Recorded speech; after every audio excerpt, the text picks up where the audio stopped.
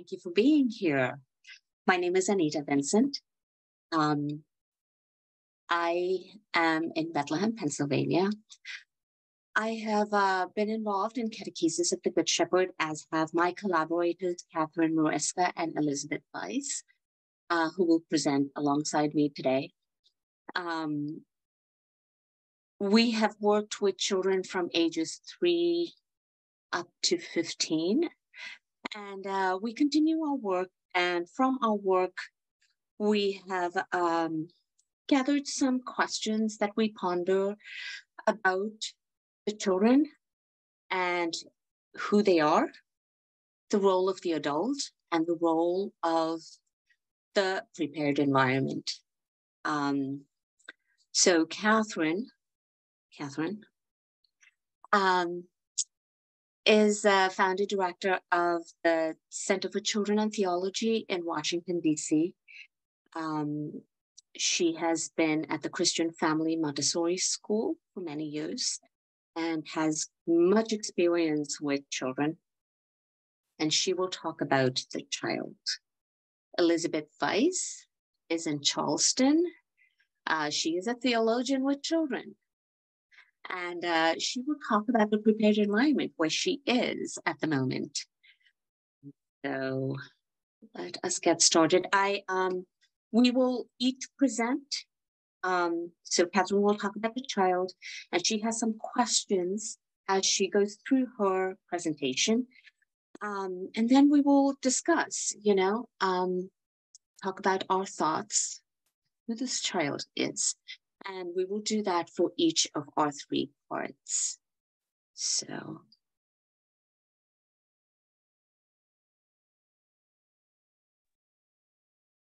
Should I go?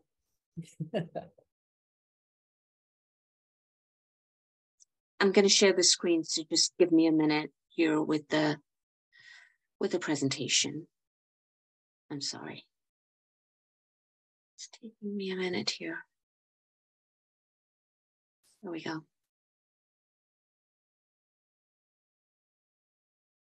Okay.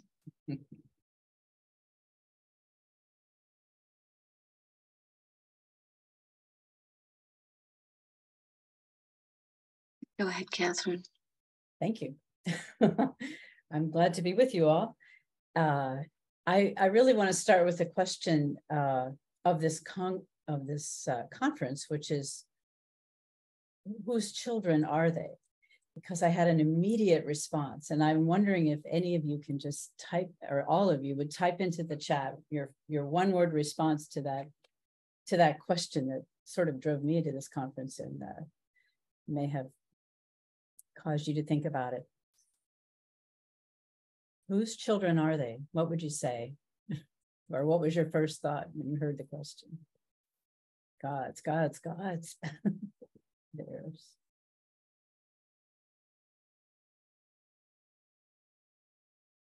All of ours.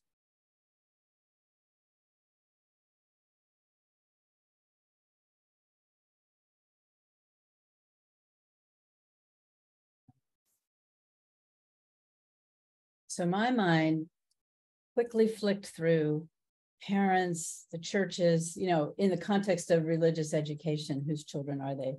And then I thought, oh, they're their own. They're nobody's children. They're everybody's children, but mostly they're their own. And that got me around to the word agency of children in a life of faith.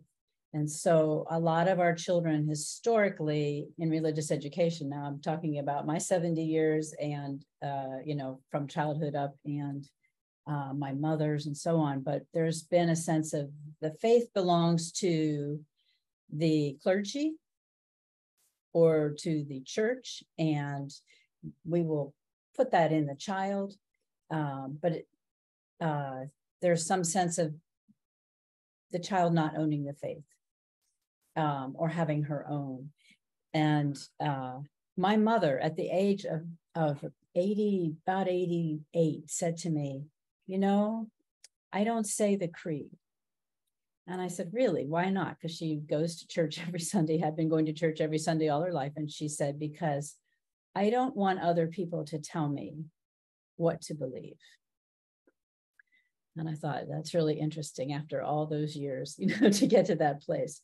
But it goes back, I'm sure, to her childhood, where she was never asked what she believed. I started studying theology as a freshman in college. Our professor asked wonderful, wonderful questions, and then she proceeded to answer them all. And I was so excited when I heard the questions and so disappointed that she answered all the questions, over the course of the semester. And that was my feedback to her at the end, and her face just fell because she loved theology. But I didn't really care about her theology so much as what ours might be.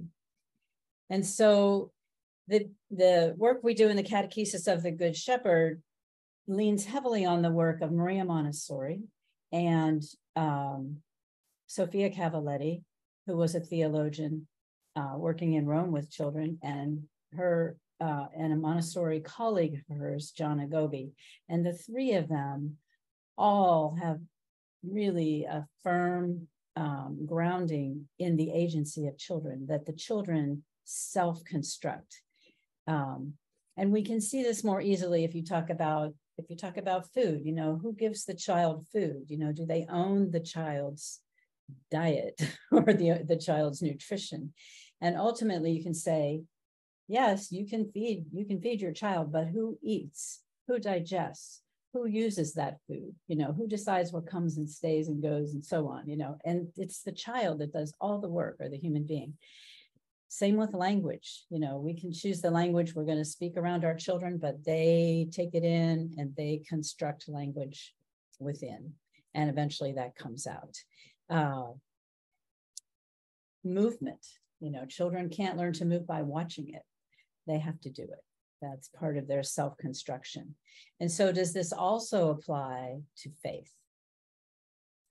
And in the Catechesis of the Good Shepherd, we would answer that with a firm yes.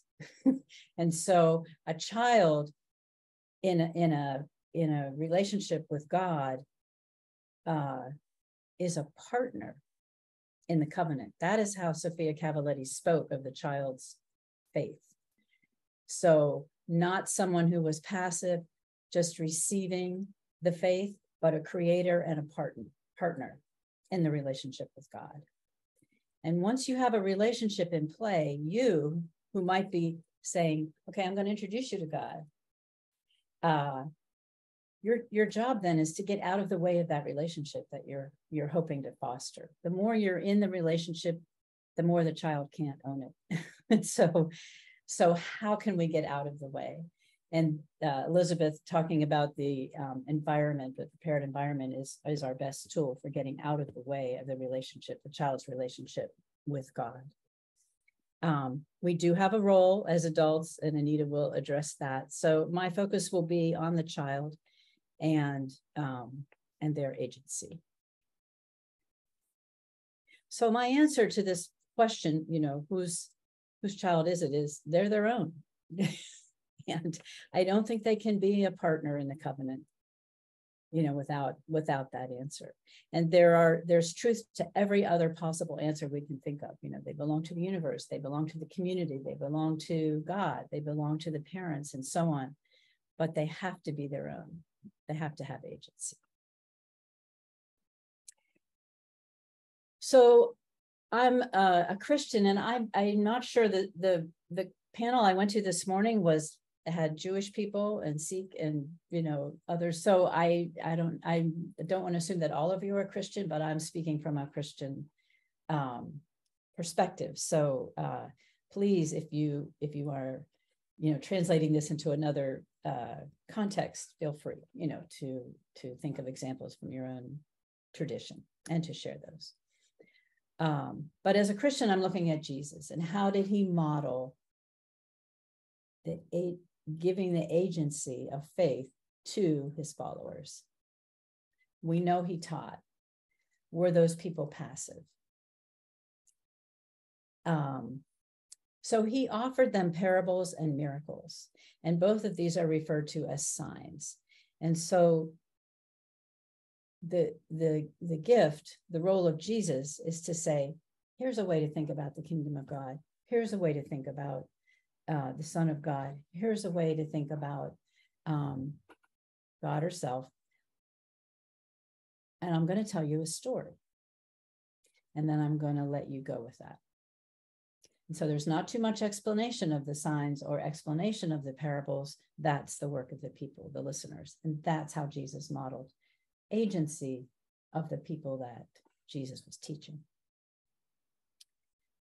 And so I think after Jesus, we have a generation of church fathers and the early church and so on, who were really scratching their heads over what all this meant and figuring it out and working it out.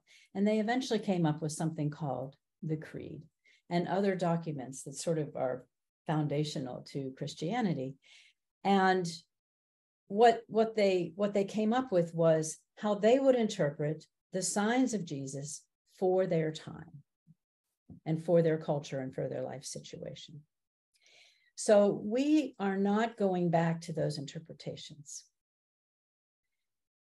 They have their place, they have their use, but they're not definitive and they're not final. So what we give the children are the stories, freely, unattached to all that others had to say about them, and say, would you like to think about this? And let them do that. And we have concrete materials that facilitate that. And so they can spend time with, the way we might go back to a passage in the Bible that we want to reread, they can spend time with a passage with a material. And it can be as long as they want. And it can be with a friend, or it can be by themselves, or maybe they'll have an adult by their side. That is their choice. And whatever they have to think or say about it, it's not going to be the last word that they ever think or say about it, but that is also theirs. They own it. And that time of considering the sign is a time that we feel is done in the presence of the Holy Spirit and with the help of the Holy Spirit. So it's a time of relationship.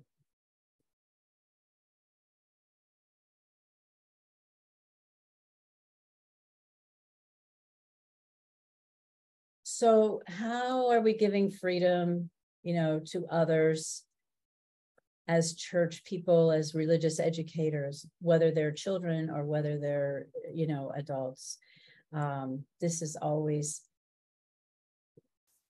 both a task before us and a gift, because if you don't have to figure it out for them, it's so much easier. So all you're doing is giving them this gift. Here's a lovely sign for you to think about, and let it go. And so, that takes a lot of load off of us. Do I have to interpret this for the children? No. Do I have to interpret this for anybody? No. And I think all our liberation theologies are, the work of people who said, wait a minute, my world is quite different from the context of what the church fathers were working in. And I have some different things to think about these signs. And so they took agency, and they vastly enrich our understanding of our faith.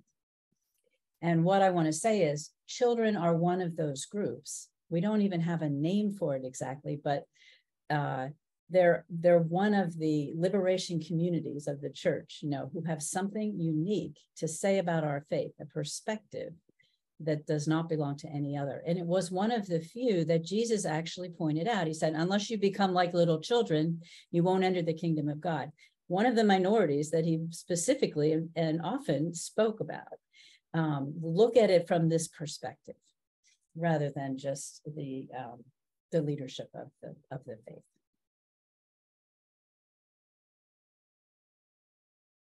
So the first question that I want you to think about, we won't discuss it yet, but just make a note, is what are the possible gifts for children, adults, and the community of faith if children's understanding and relationship with God is brought forward? So what do they have to offer us? What can we learn about our own faith from the children?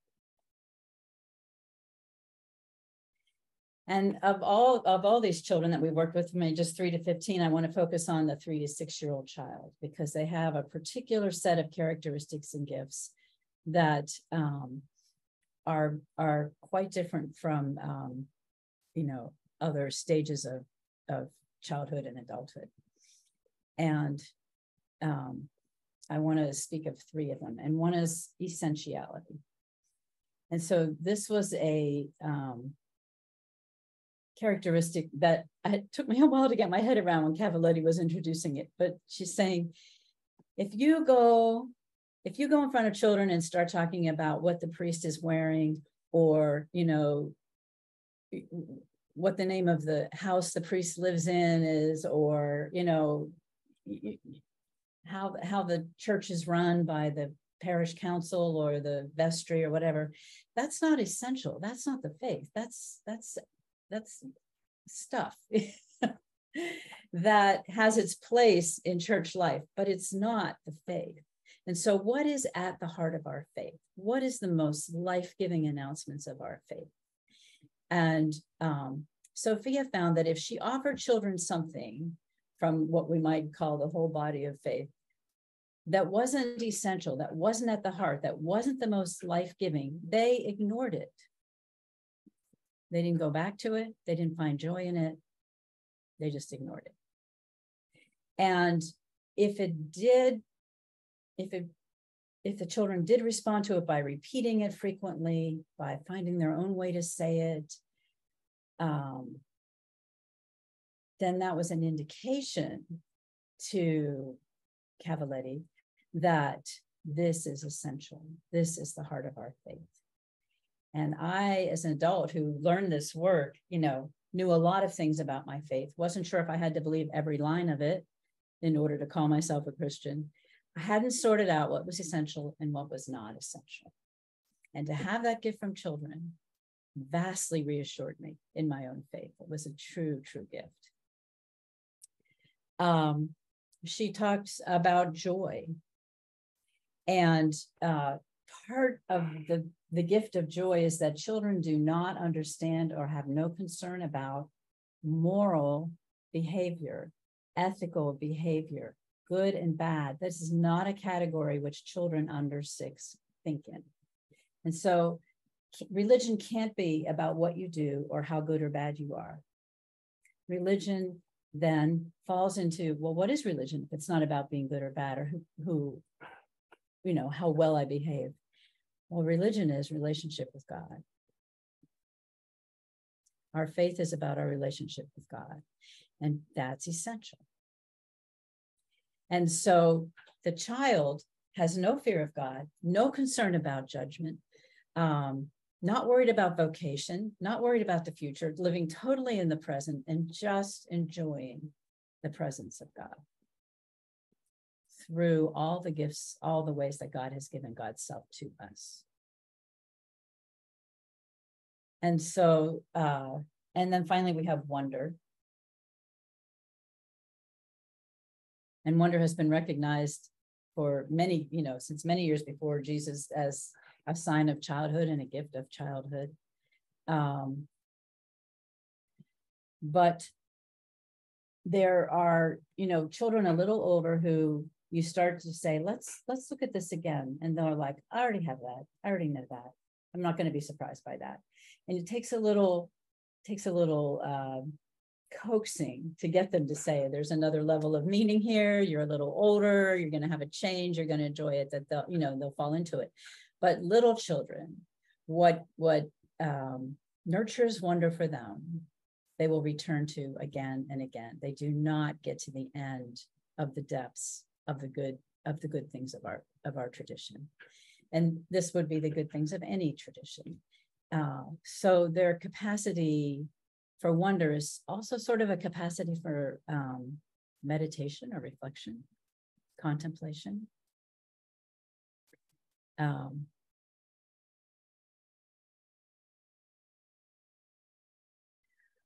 So those 3 gifts are gifts for the children that are the foundation of their faith life, but they're also gifts for the church. And they're also the foundation of our faith life. We who were children once upon a time.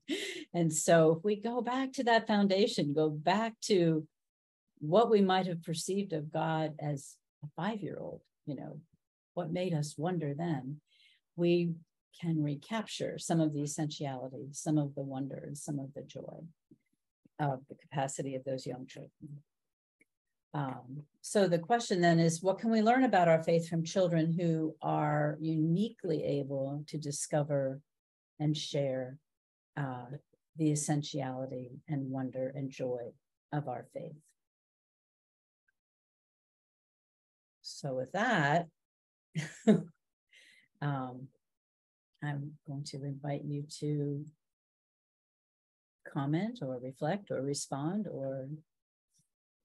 Yeah, if you'd like to put comments or questions in the chat or raise your hand if you have something that you'd like to share, we'd welcome that now.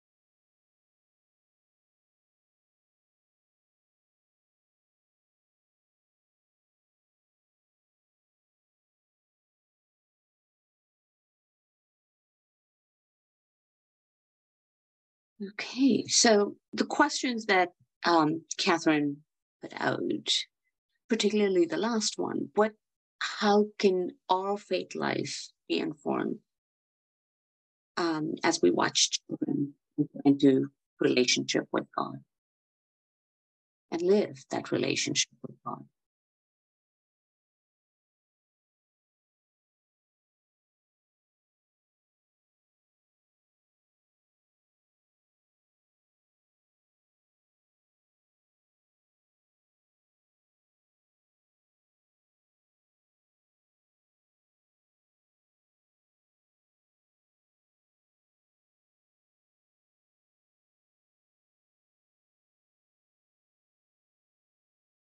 Well, as we continue to ponder that, Elizabeth can present a little bit more that will help us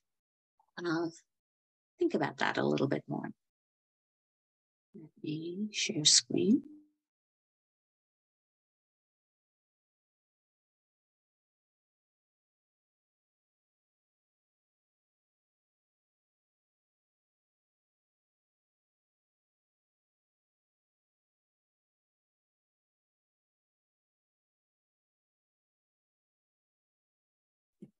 Sorry, do that every time, y'all. I get ahead of the game. I am in Charleston.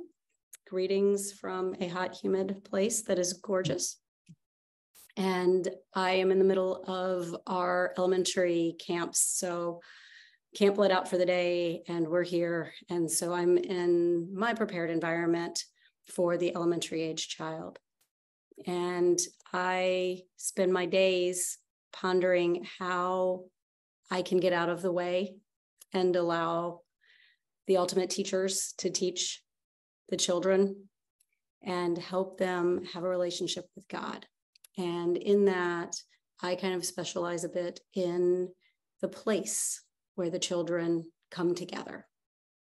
And one of the greatest gifts that the Eternal One gives to the child and to all humanity is the gift of creation. And in our Christian faith, humanity is called to model this gift. It should be bountiful. It should be interactive. It should be interdependent, ongoing, nurturing, and peaceful. And the Gospels tell us that this goal for humanity, that we might have life and have it abundantly, for the elementary age child, they grasp this idea of the peaceable kingdom. And they see that as what an abundant life must be. So the catechisms try to define the abundant life even more with words rather than with images. And they tell us that the purpose of humanity is to glorify God and enjoy God forever. And it seems to me that we should be having an ongoing conversation with God if that's where we're aiming for. And since it is a we idea, that means we have to be in conversation with the world around us. And so as Christian educators, we have a mandate to assist a child in discovering this lasting pathway to deep conversation with God and with the whole of creation.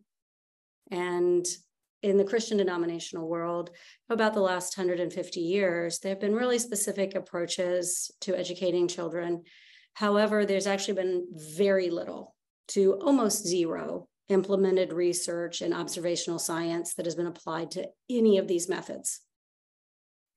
And it is necessary for us then to say, let us see what others have said and done and look further afield with the knowledge that we must temper the contemporary best educational practices with the knowledge that relationships are formational and not just academic. And so I tend to gravitate nicely into the flow theory ideas. And we understand that a person unveils a sense of purpose and meaning, and it drives further exploration and learning when a child or an adult can enter into flow. It's a period supported by having really high levels of control and a time for deep concentration. And this model requires, however, a built environment that can flex with a child's needs. Concurrent with the advent of flow theory, Drs. Taylor and Vlastos published their research pondering how built and constructed environments affect children's learning. And they adamantly stressed, and continue through research to stress, a need for reordering of an educator's and administrative understanding so the built environment is understood as the silent curriculum. It is supporting the needs of the child at their various ages and reaching into that child's life to have at its core a space for the child to best learn and grow. And I propose that we educators ponder the direct needs of a child inside religious formation spaces. Just as one prepares a soil before planting the seed, as the old adage goes, we also must look at this and say, what are the balances of nutrients that keep young plants from starving or being burned? Our environment needs to be taking into account a goal beyond imparting facts, doctrine, and moral goodness. How can we create built and constructed environments where children engage in flow and thus more fully engage in conversations with God and the world? And in my particular brands of Protestant Christianity, children's learning spaces began modeling themselves out of traditional classroom spaces. And over time, however, it was generally agreed that those learning classrooms provide very little motivation for children to continue in a learning process, much less stay inside of the faith community upon reaching adulthood. So quite often, they've taken another path and created exciting, play-filled, very bright, noisy environments. The question is, does this approach work to support the flow that would help a child have a meaningful conversation with God and the world? So again, we have to look outside of the Christian box here and look at educational pedagogies like Dr. Montessori's or Rudolf Steiner's, because both of them fit a spiritual aspect and component into their pedagogy. And they buck the idea that children learn best in rigorous, regimented, sterile education environments. So they proposed other directions to optimize a child's wonder and understanding of their world. So independently, they recognize the importance of creating spaces where children have high levels of control and time for deep concentration, 100 years before flow theory came. And in fact, they use terms like third teacher, unhurried, natural educational womb, and co-educator when discussing the built environments that the children were inhabiting. Dr. Montessori determines that the first aim of the prepared environment, as far as possible, she says, to render the growing child independent of the adult. And the young child constructs their identity by living within this environment and also by observing how others interact with it.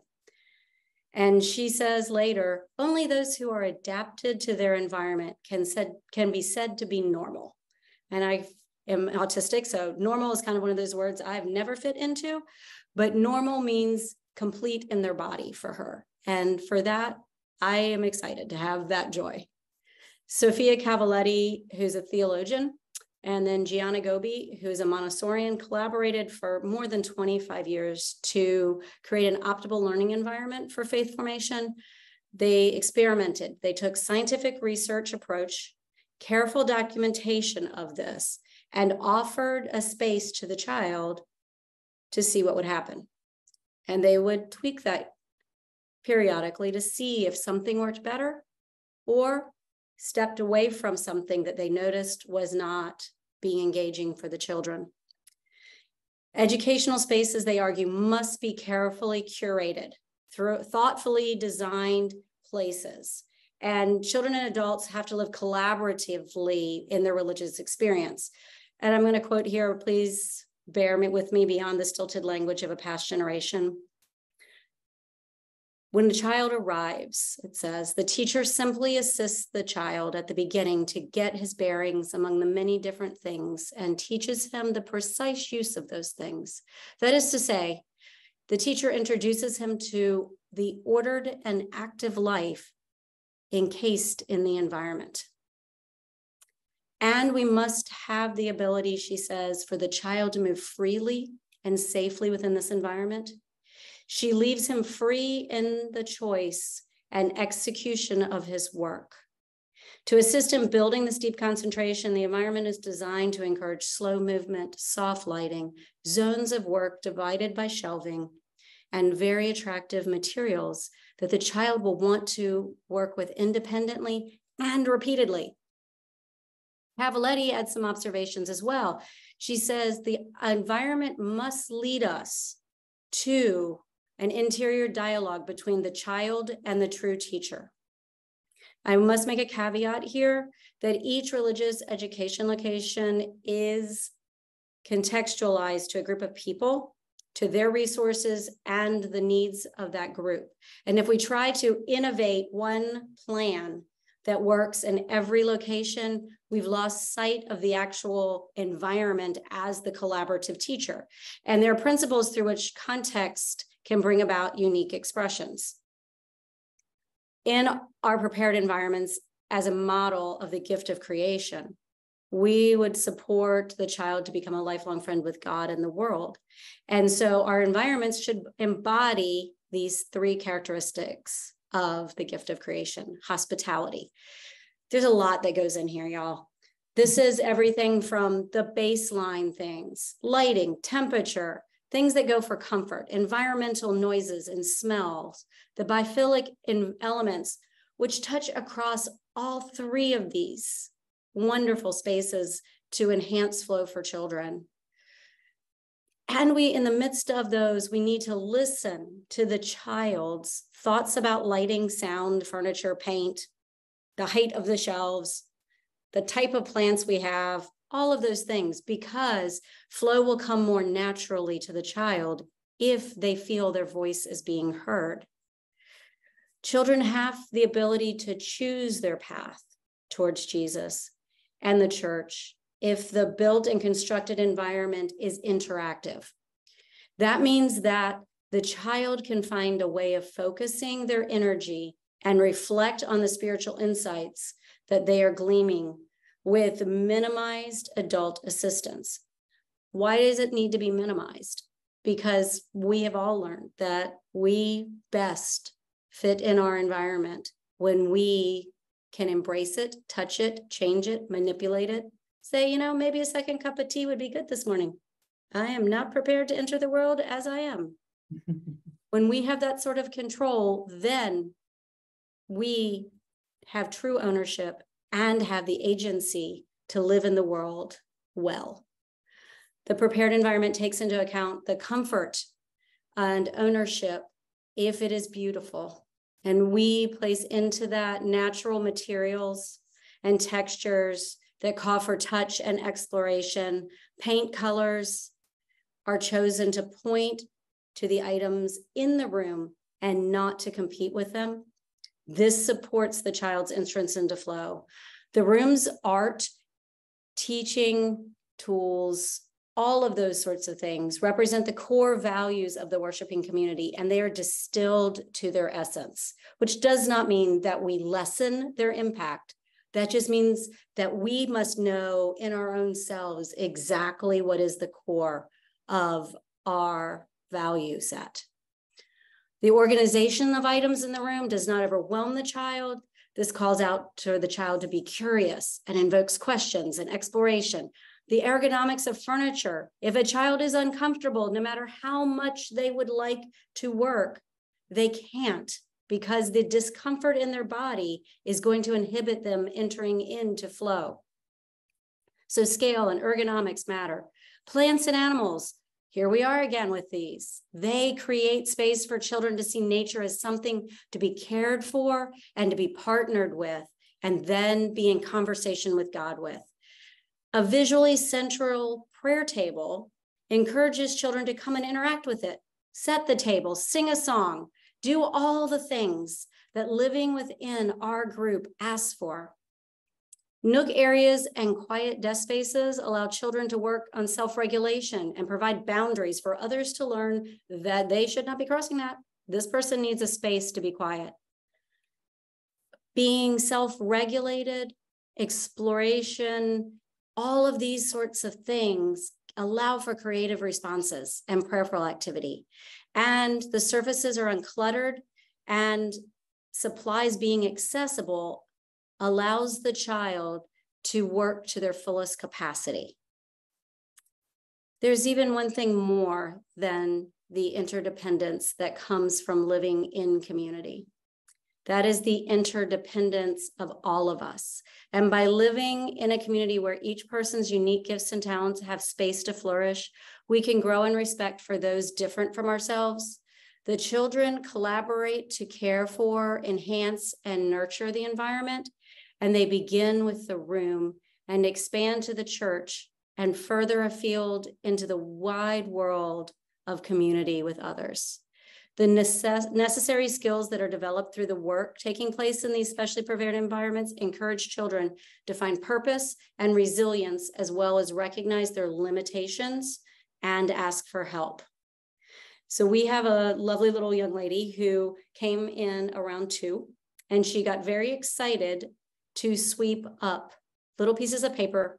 In fact, she got so excited about that she would tear up paper just so she could sweep them up. And now she is a lovely young lady of 5, and she lives within the community proudly and loudly. And she most recently sat with 6 other children and got an old set of sewing machine legs and cleaned the rust off of them. We sealed them for them since the chemicals were harsh. And then we designed a table together. That is their table that lives in the foyer of our church. And they can point to that and say, we did that. We made a space beautiful for our community. That is what it means to be interdependent. Decades of research have taught us that we have to take into account factors like the light, the smell, the sound, and we have to have an anchor. And that anchor of the built environment allows us to ponder God in a very different way and to interact with God at our own pace and our own time, engaging our intellectual curiosity at different developmental levels. It has to be independent, but not performative. So the child's skills have a direction to support the abundant life in Christ across the whole gift of creation. The abundant life in Christ is able to take root and spread lives of creative hospitality and interdependent interactions with all of creation. And by having a built environment that does these goals, we don't have that weight on our shoulders. That is the weight of the environment, and it is more than capable of supporting this child's conversation with God and all of creation. Thanks. So my question my ending point question for you is, I wonder, how does the physical environment assist the child to live into the covenantal relationship with God and with others to fulfill their cosmic task? And so those are that is where I sit and ponder on a daily basis. Thank you. Thank you, Elizabeth. And I'm so sorry about things going all over. It's okay. My brain sees the world all at once anyway, so there it is. And I want to tell a story about the prepared environment that I really enjoyed. My second daughter brought a friend home when she was 5, and our front door opens. If you just open it like 45 degrees, you're aiming right for the closet rather than the living room. And so she opens the door 45 degrees, and her friend walks basically through the front door into the closet, where there's a set of low hooks for children to hang their coats. And she said, "Oh, Katie, I love your house." So what about that environment said to her, there's a place for you here. You can be independent here. You can hang up your coat and be comfortable. And that's the impact of just a very small detail. But, when we prepare an environment for children, that's sort of the way we're thinking, Cara Marie, you asked how this affects neurodiverse folks. Prepared environment is huge. Being able to know what's coming, to not have too many sights, sounds, smells. I hear electricity in walls. So for me, being around fluorescent lights is really challenging. The discovery of air defenders is magnificent. But those sorts of things really deeply can impact a neurodiverse child. Also, it impacts children with spatial awareness issues as well. So a room that is less tightly packed can allow them to have the space they need to stretch out and move and be on the floor and get that hard sensory contact that they might need. I can go into that more fully if other people would like that, but it is a huge thing for neurodiverse folk. Elizabeth, Nolan, yeah. Yeah. Hi, this is the first time I've had to differentiate with surnames. Hello from Australia. Pardon my earlier time. I had to have some breakfast. It's 9 o'clock here now.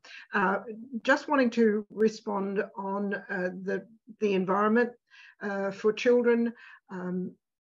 I became really aware of the difference between the fact that often education for early childhood was rich in colours and in stimuli around the classrooms compared with secondary schools and then at university. Union Theological Seminary in 1983 was such a brown, bare place.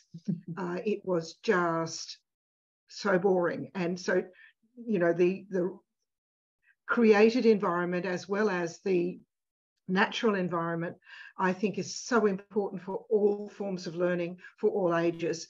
And we can learn so much from early childhood educators and from the children in terms of what they appreciate.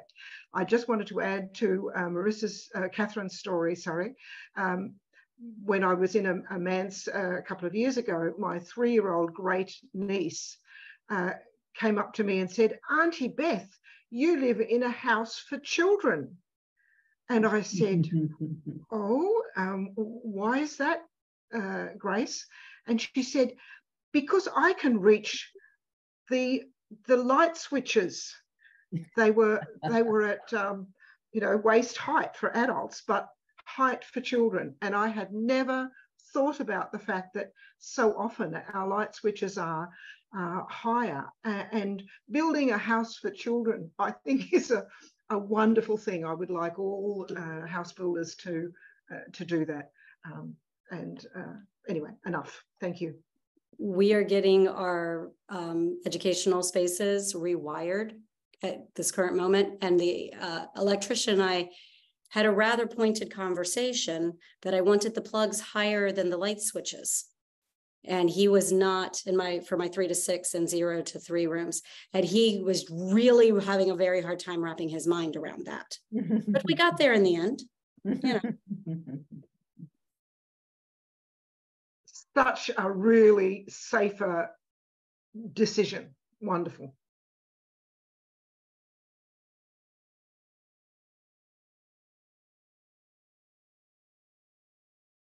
Any other thoughts about the physical environment and the child?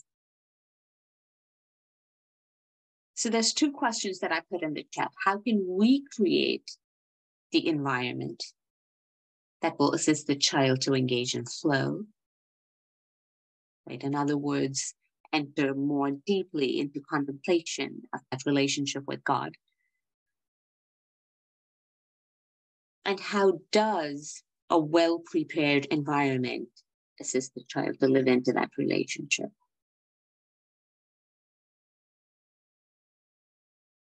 I mean, it's great to have light switches and coat hooks, but really, for our purposes, we're talking about facilitating that relationship with God and allowing the child to use their own agency in order to do so.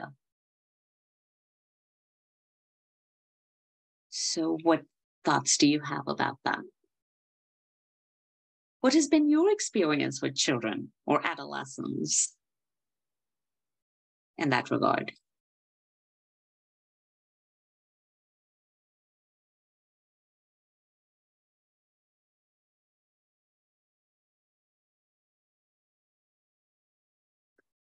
Thank you, Karen Marie. So, when children can inhabit their bodies without frustration over all the things they cannot do, they have more time and space to contemplate God. Thank you. Elizabeth Nolan, be careful of the biblical images shown to children. Some images are really deforming or fear creating. Elizabeth, you want to say something more about that? Yes. Sure.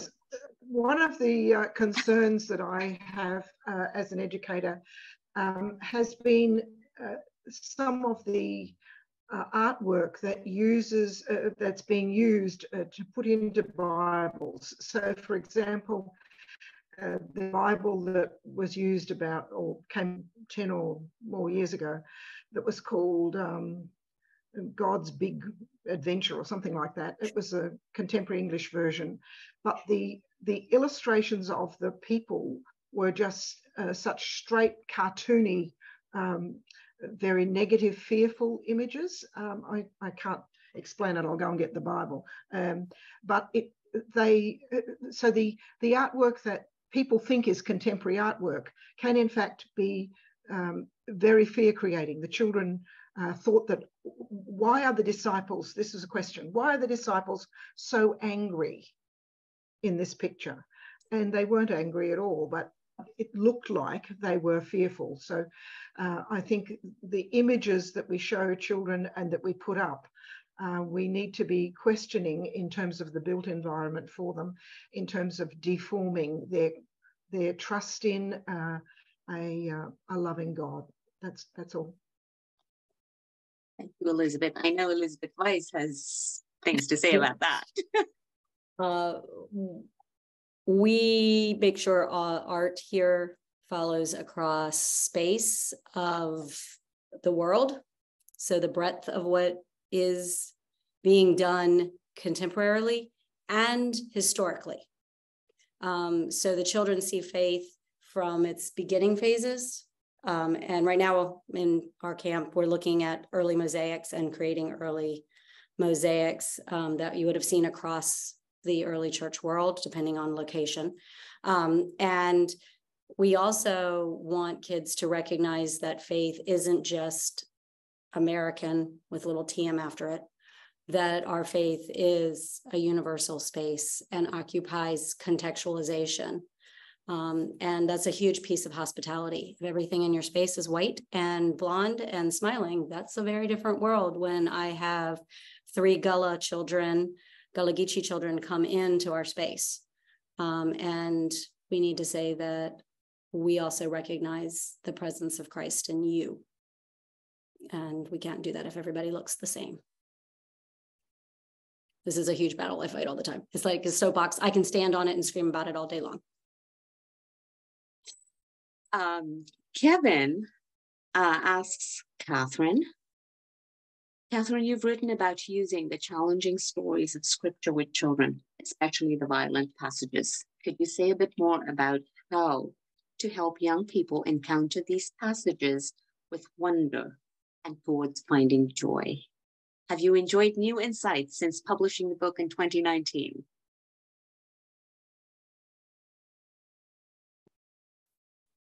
Of course, if you keep reading the Bible, you will always enjoy new insights, and especially if you're reading the Bible with children. So that is true. But the book was written after about 35 years of reading these passages with children. So I had learned quite a lot from them. That the point about children not having a moral capacity before age 6 is like an example of how we have to find the passages that fit their capacity. So if it's a moral parable or a moral tale, such as Adam and Eve in the garden in Genesis 3, it's not appropriate for young children. So right there, you just have leave it alone. They're not ready for that, okay?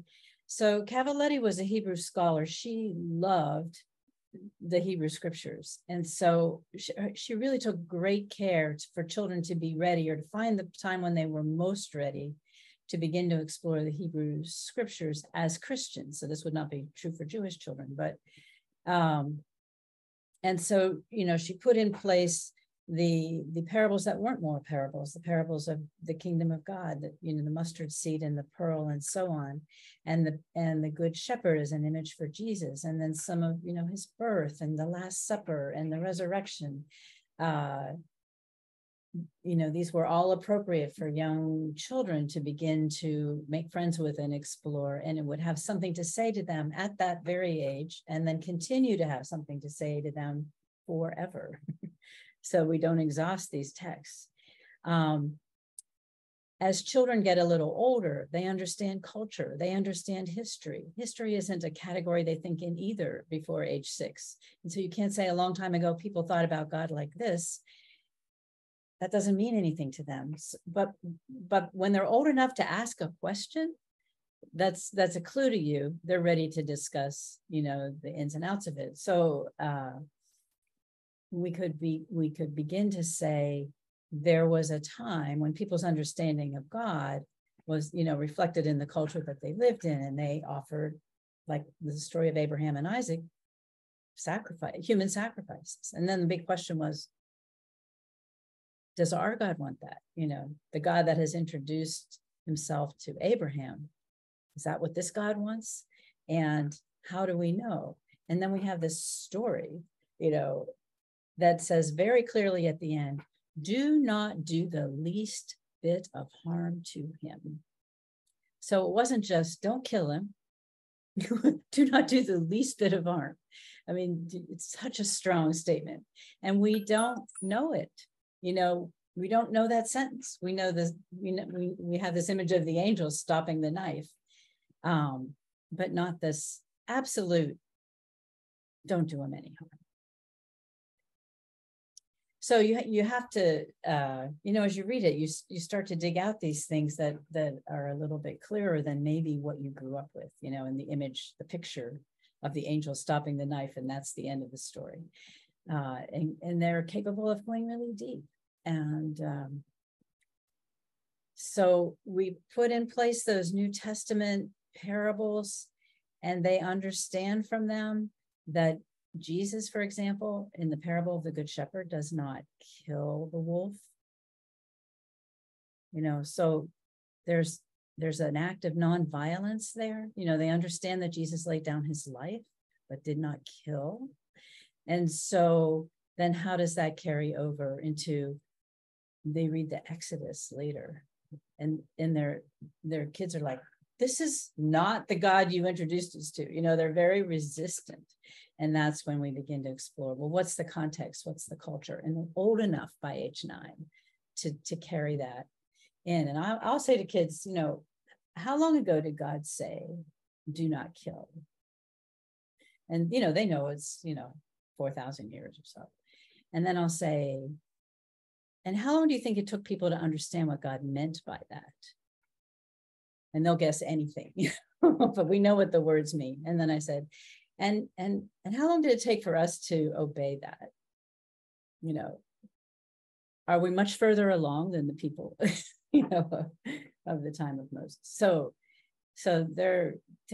it's really wonderful to read these passages with these kids. They're so frank about what they don't like, and then so open to the information that will help them sort it out.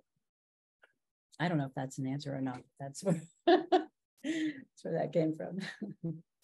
Thank you, Catherine. Mm-hmm. Well, Kevin says, such a wonderful response.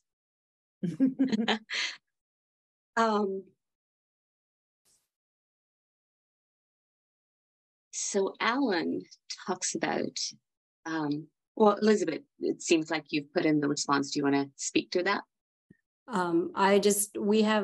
We teach very specific gestures and then add prayers to those gestures depending on the age range, and give very specific direction as to what is happening. And the phrase we use, just like in church. And so I have a little boy who is absolutely obsessed with communion right now.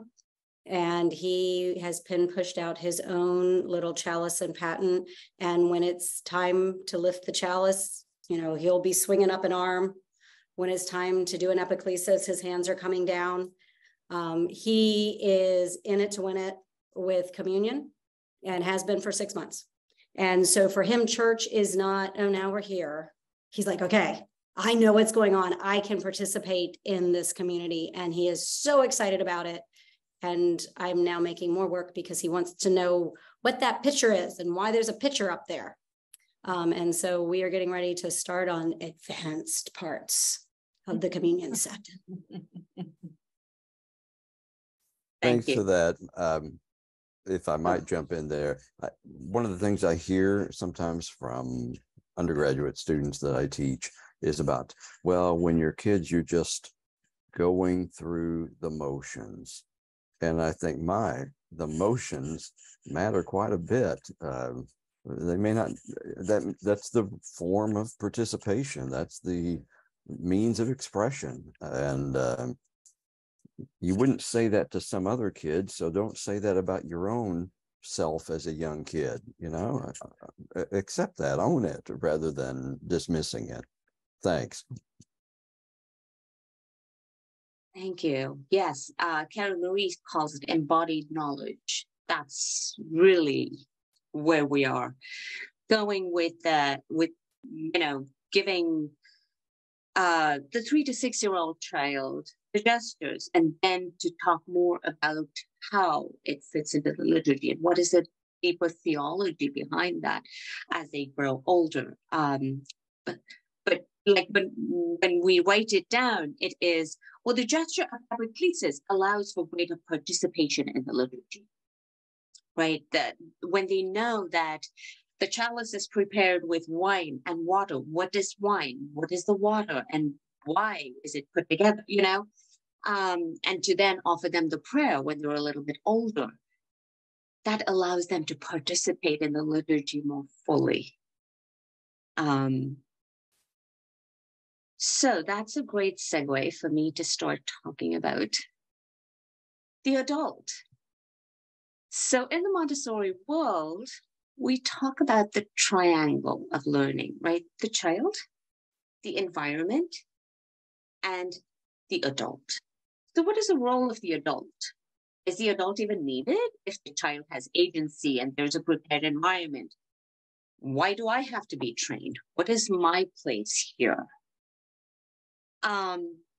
So to think a little bit more about that, the first relationship that the child encounters or has is with the parents, the child's family. And when Catherine first asked, who does the child belong to, right? Some of us will say, well, to the parents.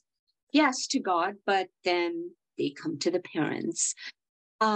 This is where I'm still doing this. This is where they first develop trust. This is where they first experience unconditional love, right? The kind of love that reflects God's love. It is known that parents exert a level of influence on the child across every existential domain that is unmatched by any other influence over the lifespan of the individual. And so it's not just the child, it is the entire lifespan of any individual. The presence and the model of the parents in their practice of faith is an education itself, right? Regardless of what faith tradition we belong to, the parents model that for the children.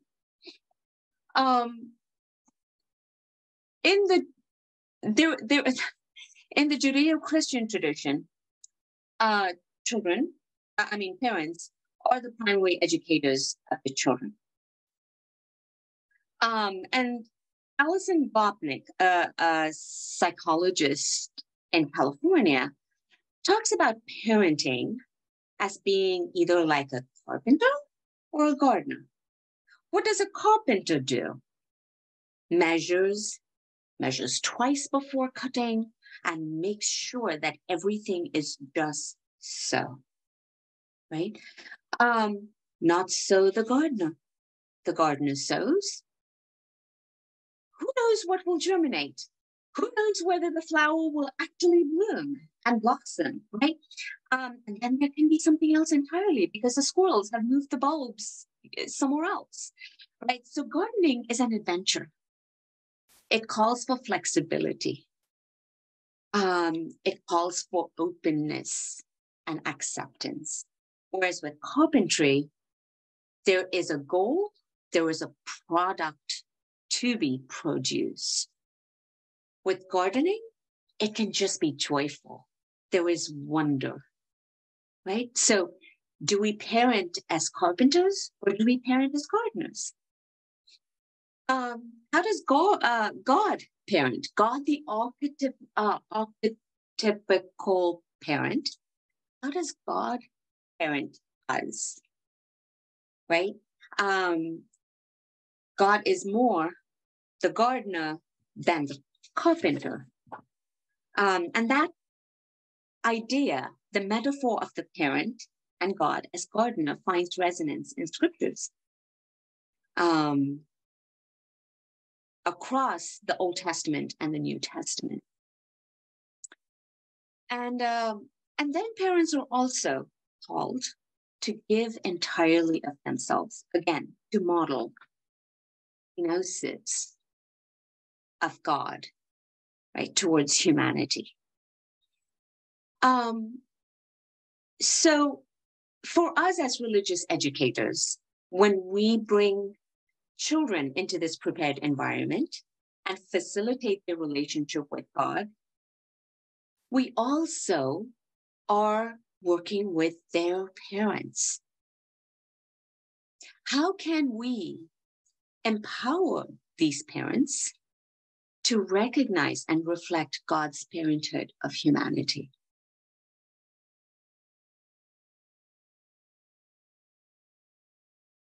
And then there is the extended family, right? The grandparents, the uncles, the aunts, the cousins. They have a distinct relationship with the extended family. The parent-child relationship is very different from the grandparent-grandchild relationship or uncle, aunt, niece, nephew relationship. Others, the extended family, are typically better able to see the child as its own being. Because as a parent, I am too invested in creating this product, right? The child is an instrument. I live vicariously through my child, and I will admit to that. But the extended family is better able to see the child as having agency, thing that I, as a parent, would be blind to at certain times. So with grandparents, there is, of course, a wisdom that comes from having lived life, right? Perhaps they started out as being parents like carpenters, but over time, they have become gardeners. So life experience brings insights that provide care and guidance and a certain unconditional acceptance of the child within that extended family. That said, my question to you, would older family members be more rigid in giving answers and wanting traditions to be held and continued? Or would they be better able to welcome questions and accept this exploration of faith?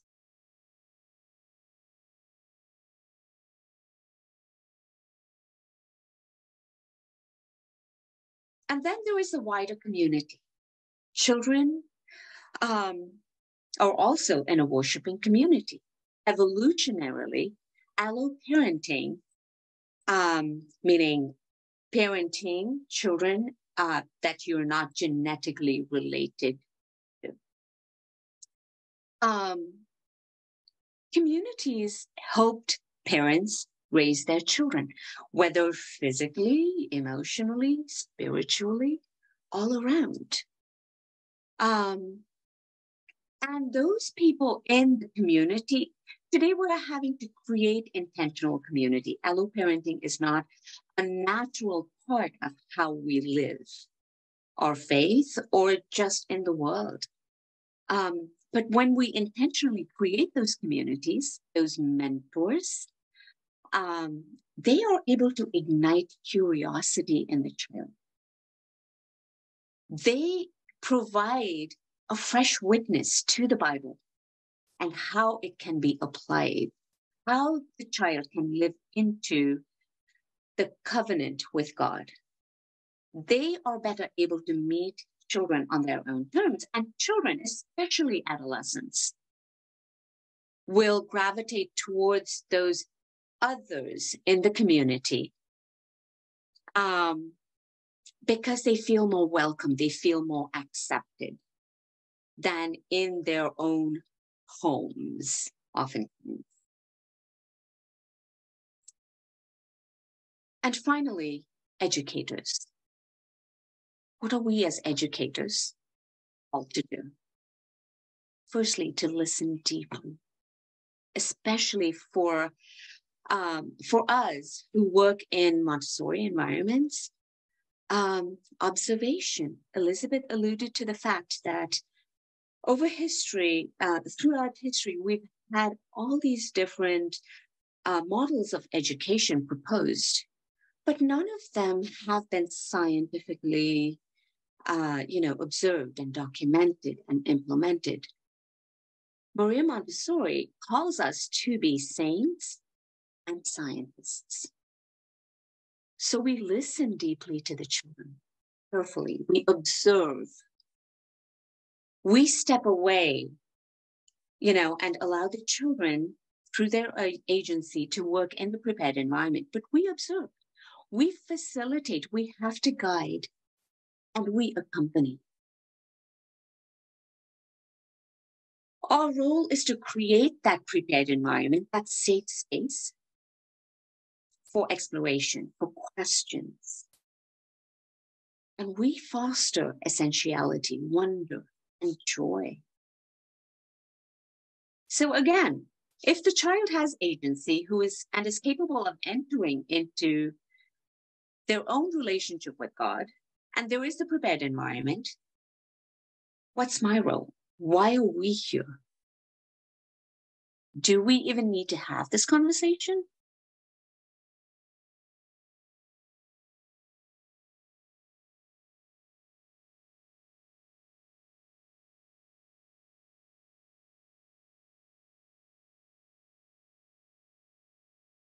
What do you think?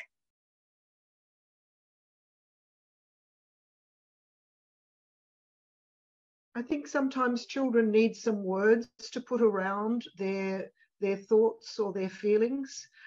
Sometimes the role of the adult is to help them to express their ideas, and they can do that through their artwork as well as their drama. So it doesn't need to be verbal, but yeah, I think that's the role. It's part of the encouraging and enabling. Encouraging and enabling. Thank you. Yes, in the prepared environment, we do provide children language for prayer, language for emotional articulation, for conflict resolution. So yes, we do provide them. For children to genuinely have a voice, they also need a listener. Thank you, Karen Roy. So our role is as listeners. Yeah.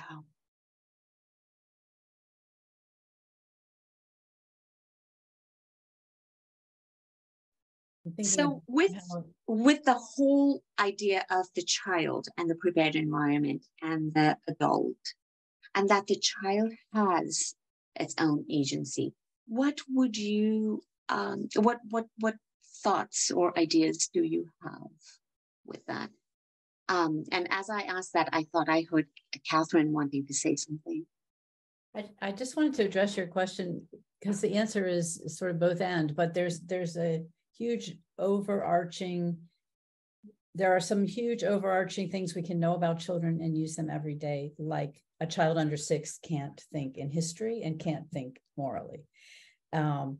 So that guides us, right? That helps us. And it doesn't change for every child. That's generally true.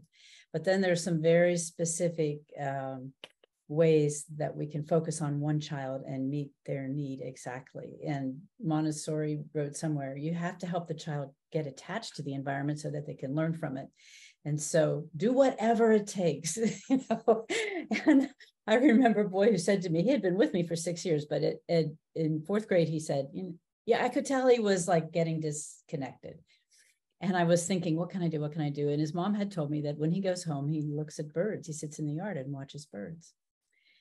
And so I put up a bird feeder and attached it to the window in the atrium. Everybody comes to the atrium. No child mentions it or sees it or notices it. But he came to me at the end and he said, you know, I was thinking about not coming anymore, but I see you have a bird feeder in the window. So I'm going to come back. And so that's how particular we may need to be to serve a child, you know, but we do also have the help of these general developmental observations of Montessori and Cavalieri. Yeah. Jenny says that empowering parents to be primary educators is a real challenge, that parents want to hand their kids off to professionals. And they have a lot of anxiety around being told that they have a role in faith formation.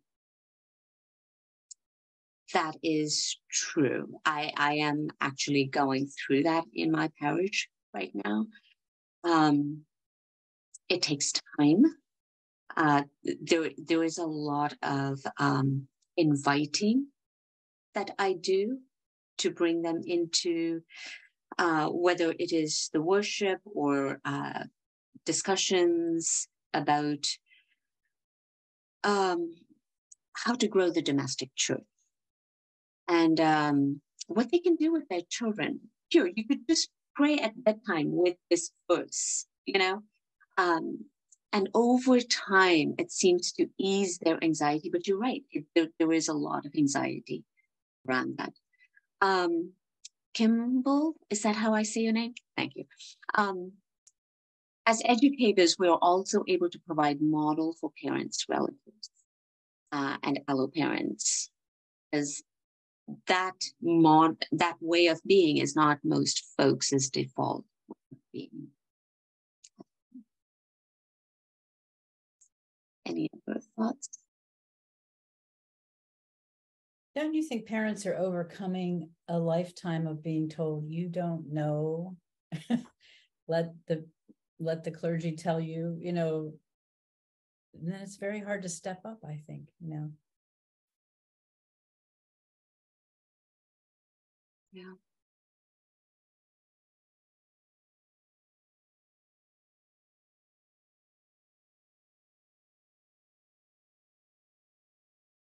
So do you guys really believe that children have agency of their own?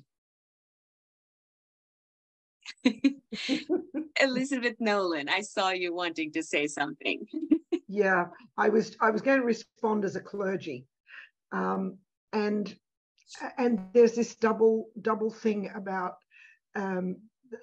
not just children. I think I'm far more tolerant of children having these ideas, but I get fairly frustrated with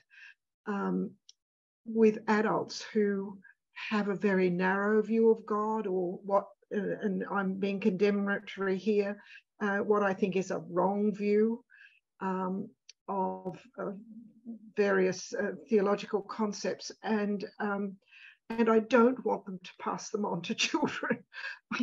So there is this question of, how much agency and how much quote unquote heresy can we allow if it's going to be deforming. Never tell a child anything he has to unlearn later in life. Anyway, I'll stop at that point. So yeah, it's not that I know everything. I learn a huge amount from both children and adults, but the question of when do we need to hold up the mirror and say stop, as Maria Harris talked about years ago. That's right. Right.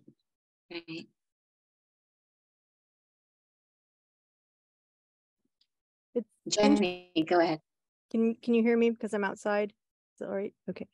It's interesting because I actually started my work in religious education with young children, and I'm actually a trained catechist at all 3 levels. And so in a way, this is like my love area. But graduating out of my PhD, where I got a job, was with young adults. And what's been and at first I kind of thought, oh gosh, whole new developmental stage. But you really do realize how much early childhood is a template about the essentials in terms of human spirituality and human experience, and the way that CGS for sure, and Montessori as well, that, and there may also be, I'm not going to be able to catalog all the people who've observed this, sort of the way that they've zeroed in on what's important, like at this stage, doesn't cease to be important later. It just takes new forms. But agency in particular is something that has ended up playing a bigger role, like the whole questions around agency in my work with young adults than I thought it would, because of something sort of related to what you're saying now, Elizabeth, which is that, I'm coming from the Eastern Orthodox tradition, and we get a lot of challenges to the idea that, like even adults should have agency in thinking theologically, thinking creatively about theology, all these things. And the particular project I've been working with is about how parishes can be more open and supportive of young adults where they actually are in life, as opposed to where we assume or presume or want them to be. And I found that I've had to get down to this very like essential and brass tacks kind of piece of logic with priests, where I'm saying, look, if you don't give your young adults agency, it's not that you're robbing them necessarily of, heretical theology, or you're keeping them from all this.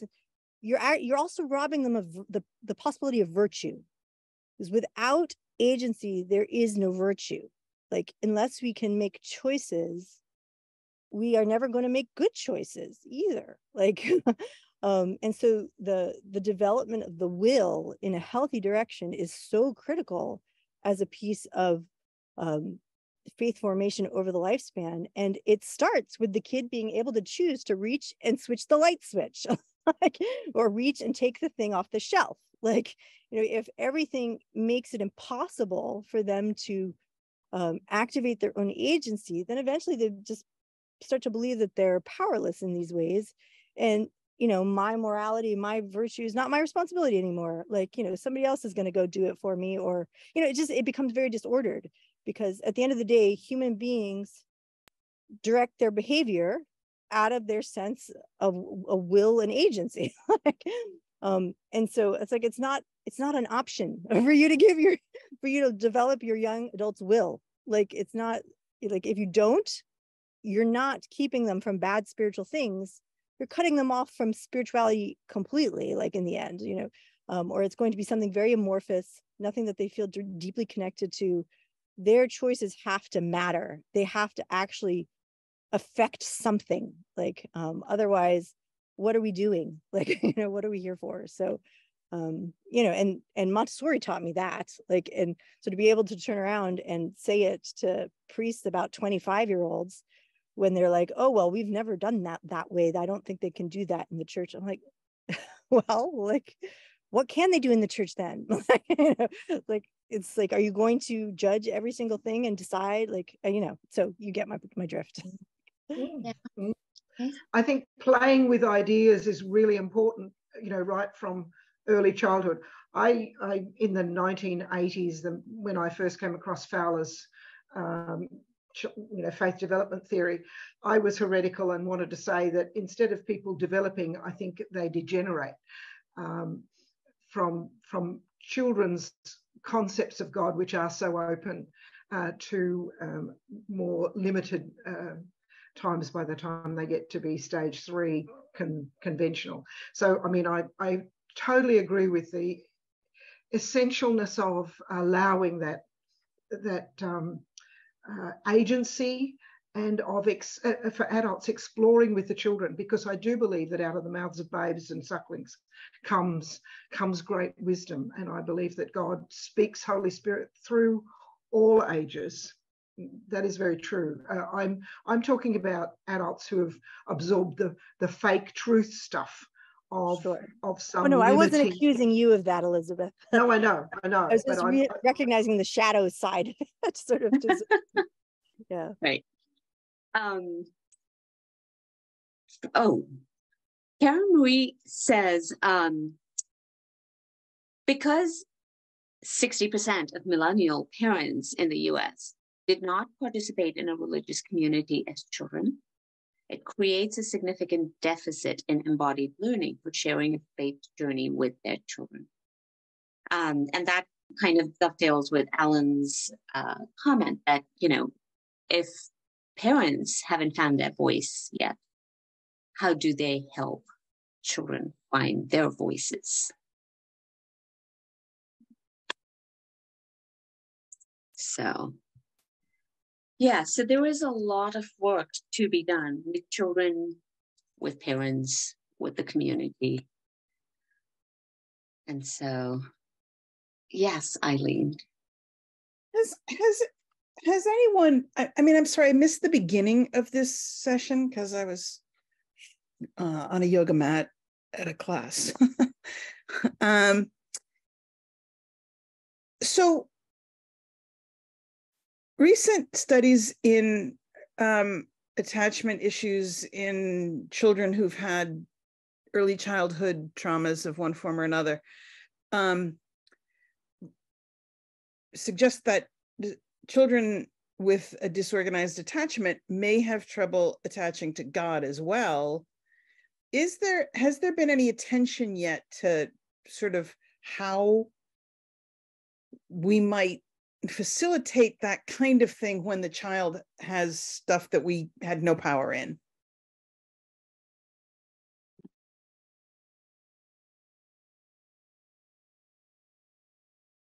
Certainly is a good area for somebody to look into, because I also know, just from stories of friends of my own and people in my family, that it can also, like, having a disordered attachment to your human family, sometimes relationship with faith takes like a more powerful role, in the sense of, like, I feel like I have a parent in God in a way that I never had in my own family. So there's a lot to explore there, I think, Eileen. Yeah, the response or the reaction could go either way. Like Jenny said, it could be, well, I have found security, stability, attachment with God, or it could be the other way. Like von Balthasar says, the relationship, the bonding with the parent reflects the bonding with God, that relationship with God. And so if there are adverse childhood events, there's trauma, and that attachment is affected. So it could go either way. And I don't think I am not aware of enough. Well, Elizabeth has put up a book, Attached to God, A Practical Guide to Deeper Spiritual Experience. And the Children's Spirituality Hub is funding research on the effects of trauma on children's religiosity. Mm-hmm. So it looks like there's some research going on in that regard. I don't know it has been published yet. Karen Marie, you can correct me. No, it's just starting, at least in terms of Ramona Grad's work. But Elizabeth Weiss has put something in that looks like it's already out. This is not aimed at children. This is aimed at adults who are recognizing that they have disordered attachments and wondering how that works in their spirituality. Crispin Mayfield is a psychiatrist out of the West Coast of the US and this is like his area of therapy and work that he does. It is not an academic, it is not heavily cited as an academic work.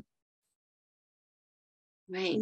The opening chapter of The Religious Potential of the Child, which is Sophia Cavalletti's seminal work, is called God and the Child. And she cites in there stories of children who had no exposure to faith or had an adverse exposure, and yet their relationship with God somehow was, in place. And what she was trying to say is we have to have some trust in the agency of God as well as the child, that they can do this, at any age. We cannot give up on the possibility of relationship between God and the person.